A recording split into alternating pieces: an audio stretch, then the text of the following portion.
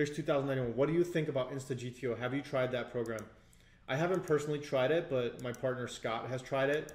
It's a really good program because it actually makes learning fun. Like you can just plug in a spot where you have a leak and you can kind of just blast through it. So it seems really cool. Sayo Goji, Jack, when you are playing too many days and you are break even all those days, how do you deal with it in the mental game? Good question. Good question. I think the best way to deal with mental game like that is that you don't rely on poker winnings or how poker is going for your overall happiness. So what I mean by that is like you have to have other things going on in your life so that when you are going through a rough stretch at poker, you can fall back on, let's say, like the great relationship that you have with your girlfriend or your friends, or the fact that you're progressing at the gym, or the fact that you're progressing your knowledge with audiobooks or actual books, or like just so you have other things going on in your life that you can feel positive about, so that when poker goes bad, it's not like your whole world falls apart. Like you have other things as well going on in your life that will kind of lift you up a little bit and you won't feel it as much. Because if poker is the only thing kind of controlling all of your emotions, you're going to go on a lot of roller coasters. I'm not saying I'm completely immune to swings, which I'm not. I mean, I'm not completely immune to swings, but like I said, like if poker's going bad, maybe I'll just turn my focus towards like, oh, you know, I went to the gym, you know, 5 times a week for the past, you know, who knows how long, or you know, things are going well with my girlfriend, or you know, let me just go hang out with some friends or whatever. So it's kind of like, first of all, accepting the fact that poker is going to go bad sometimes.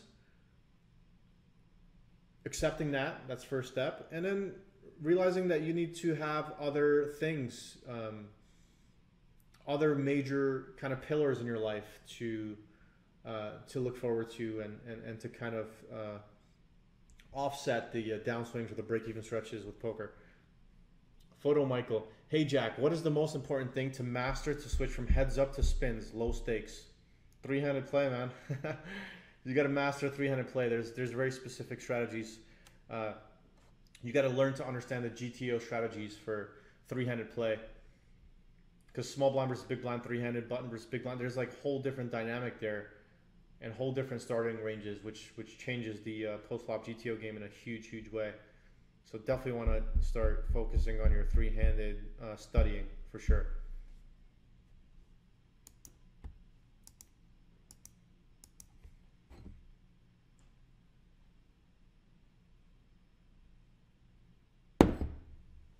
I just came up with an idea actually.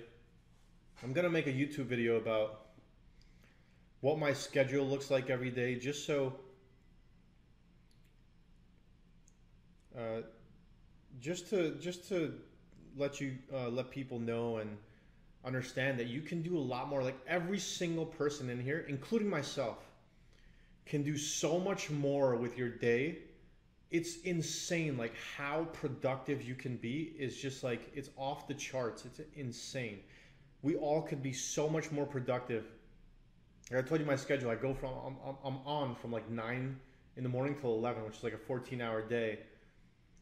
I'm like either studying, coaching, or grinding throughout that whole period, 3 days a week. And I think it's important to know, like, if we set ourselves up, we can be probably, some of us can be like 2 times, 3 times, 5 times, 10 times more effective if you just get your schedule right and you cut out all the bullshit in your life that is kind of wasting your time and not leading you towards your goals.